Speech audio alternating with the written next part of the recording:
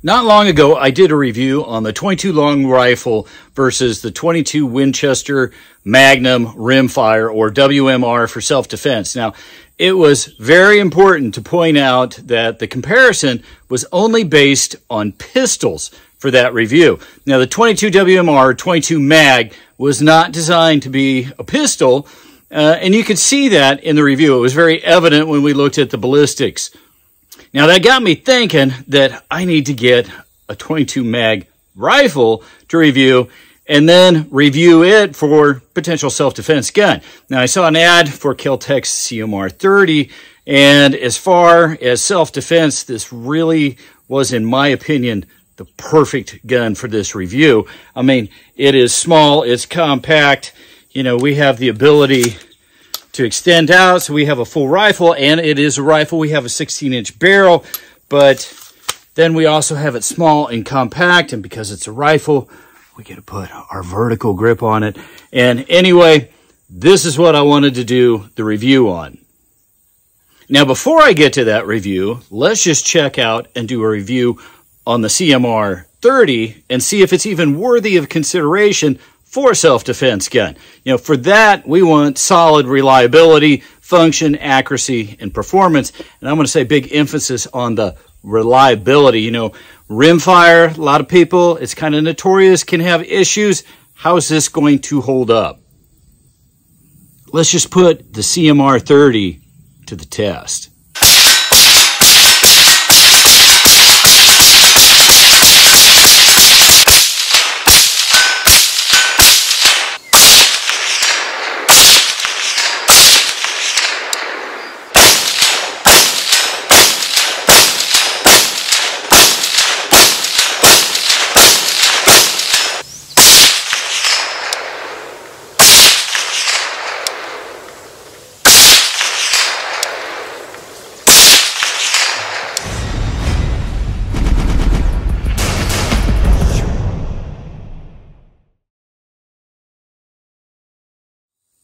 I'm Drew Case, bringing the reviews directly here to Gun.Deals, where I only give you my honest opinion, and it is what it is.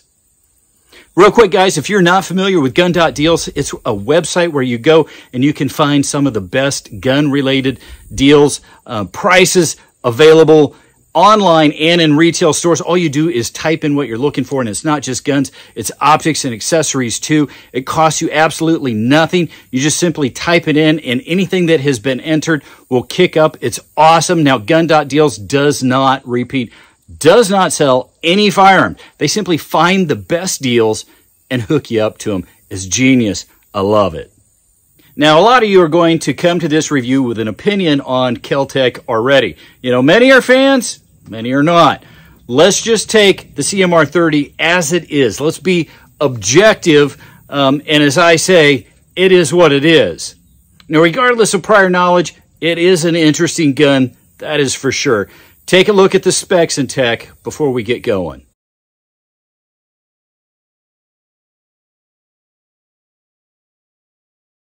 Okay, I want to do a really quick out of the box because I got an optic that I want to mount on this. All this stuff was actually stuffed in there. We've got our iron sights and the tool here for adjusting. We'll get those on. We've got our paperwork, the manual, okay, some stickers, got 2 mags. Okay, so here we go. We've got non-reciprocating charging handles on both sides. The upper is metal. The only part that's polymer is this lower part here, the telescoping stock. It's nice. The finger right here, and then it opens out, and we've got all the different settings. Okay, we also have some loops for sling attachment, safety, ambidextrous, both sides. The mag release is only on the left side. Mag eject is simply down here on the bottom, like all their others. The breakdown, and we'll come back to that because I've got an optic that I want to review right away because I just keep finding it at crazy stupid deals prices, and it's perfect for this. We're going to push that pin, but I'm going to come back to that. We've got a threaded muzzle. I want to get that optic on here and start having some fun, guys. And if you do The 22 Win Mag, either in the pistol or the rifle, you've got to get one of these. It's it's going to save you a lot of time loading. Okay, so I'm in between testing some optics on this, and I'm getting ready to put a scope on it so that we can test the accuracy. What I want to do here is show you the breakdown. The takedown pin is going to be on the right side. Hopefully we can just push that out.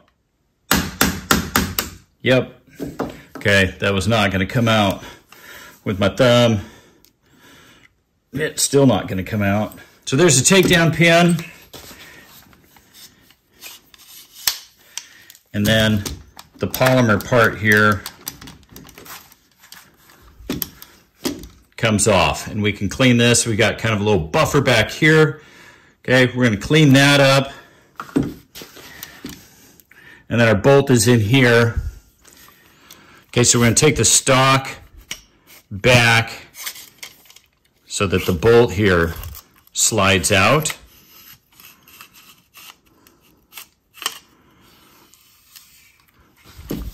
Okay, and then you just have to sort of turn this and that comes out. And this is filthy. We've got over 250 rounds and quite a bit with the can. So going to get this good and cleaned up. Okay, going to scrub out the barrel in here, and then we'll put it back together. And the stock comes all the way off. Now we have easy access to the breech for cleaning. Okay, so we got everything clean. Let's start putting this back together. Okay, so when you put the stock back on, there's a little groove in there. You just got to get that just right. There we go. So we got to get both those grooves. And then this has got to fit back in here.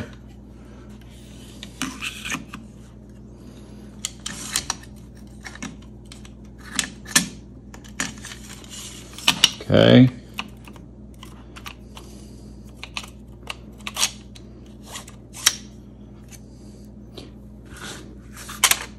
And then we're going to put this part back on.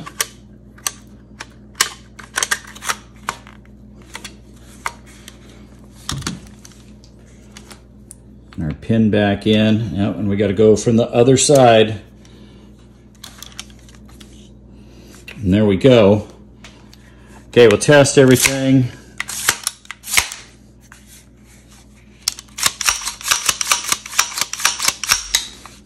And there you go, guys. That really is pretty simple. Yes, sir. It is interesting, to say the least. You know, what really matters, though? How does it perform? Well, time to find out. I just happened to have several optics that I needed to review, and that just worked out perfectly. Let's take a look and see how it did with each of the optics. Okay, now typically when I'm zeroing in, I don't video. It's kind of long and it's boring, but I literally just simply put it on. I put the sights that came with it. Okay, those are the Magpul pop-ups. They're really nice. It was interesting because when you have pop-up sights and they line up, the red dot was actually perfectly aligned with the front sight post and the red dot, and I just fired 3 shots. You got to see this to believe it.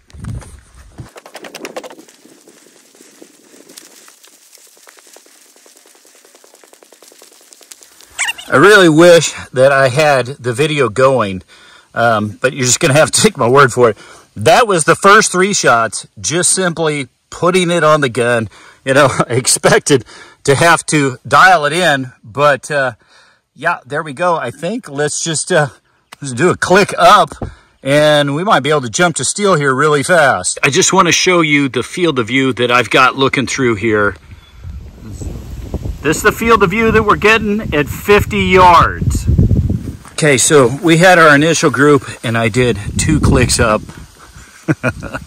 That's awesome. I think I'll do 1 click to the left And then we're just going to start banging on some steel. I'm going to bang on these when I take the optic off, or actually maybe I'll just turn it off and look through the optic, you know, like if our battery fails, and see what we get with the iron sights. So it did great with the ride-on ARD. Let's try it with the optic turned off and flipping up the Magpul iron sights that it comes with.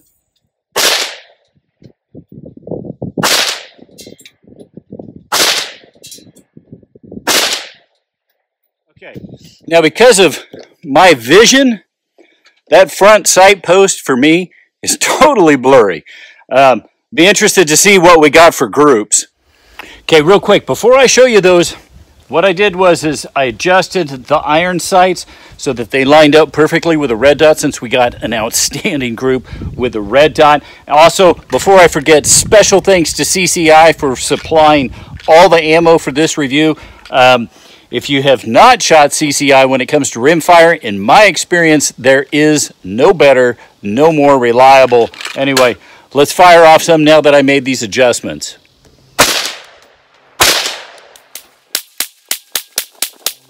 Actually, hey, that was all right. We did pretty good.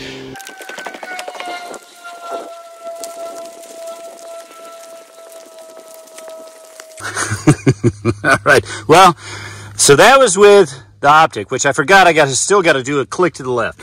Then that was my initial with just the iron sights.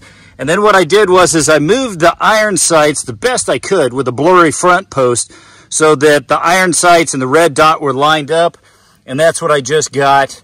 You know, for me, with iron sights, that's as good as it's going to get. I'm going to do that click. And then we're going to start having some real fun on some. Okay, so we're getting ready to have some fun with this. We've got this zeroed. I tried my can on it, and it kept the zero. I've got an A3 tactical vertical grip. Because this is a carbine, we have the 16-inch barrel. We can do this without an SBR. Guys, if you are looking for a vertical grip, in my opinion, this is hands down the best vertical grip you can get. It's going to be a little bit more coin, but it's all metal. This is the one that attaches to the picatinny rail. They also have the M-lock, and you can swap out all of these. Check out the review on that. Anyway, absolutely love this. Let's see what we can do at 100 yards.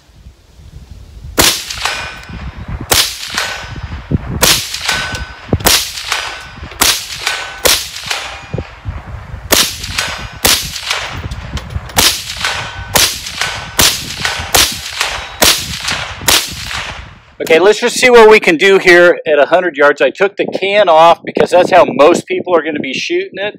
And sometimes when that can heats up, like when you're really firing off a lot, it changes the zero. So let's just, let's see how it goes.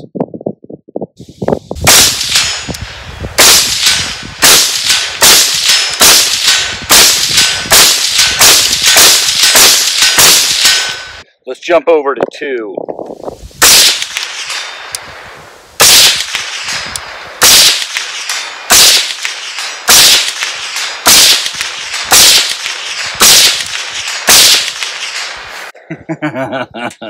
I love it. Okay, so next I had Primary Arms brand new RD25 to review that was just being released. Check out some of the shooting that we did with that.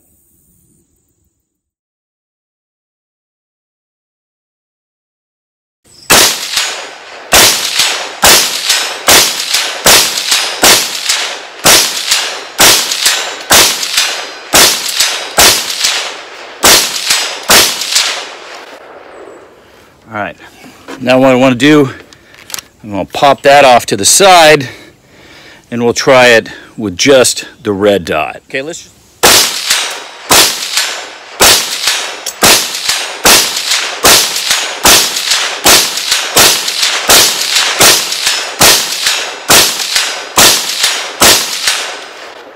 Nice. Let's try 200.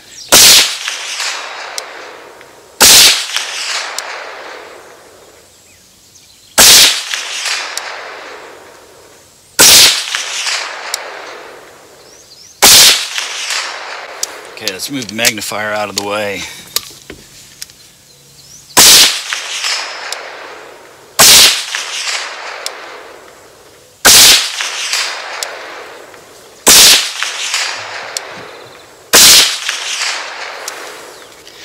Nice, guys.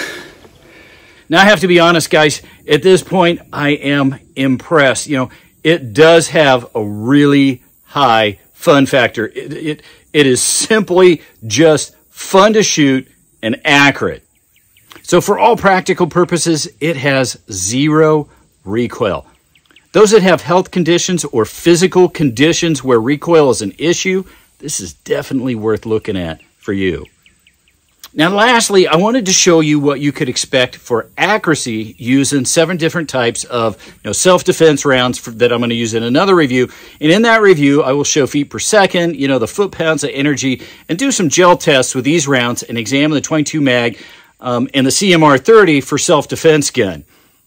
For this review, let's just see what we can get for groups with this over here at 50 yards using a proper scope.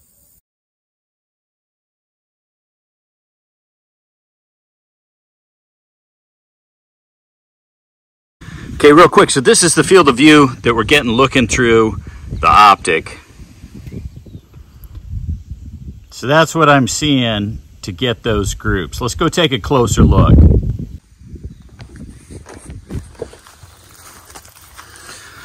All right, so there we go. You know what I've discovered is it definitely likes a warm barrel on almost every single one of these. The flyers, or at least the most extreme of flyer, was the first shot. And, like here, they strung up and then they finished there. So as the barrel warms, they got more consistent. This one, actually, I had a phone call and the barrel cooled a little bit more. And so that really is more the group. But, the hollow point that did really good for kind of our, the cheapest, and the range ammo, the VNT, that did really good. Okay, so, the startup, like I said, the flyers there for the segmenting hollow point, the CCI, the TNT, I'm going to call that the winner. That was the first shot, and then the rest of the group up there. But the last of the shots was all in that one hole. I'm calling that the winner. The punch, same thing. We had a couple flyers. Overall, it grouped well, but, had 3 flyers on that one.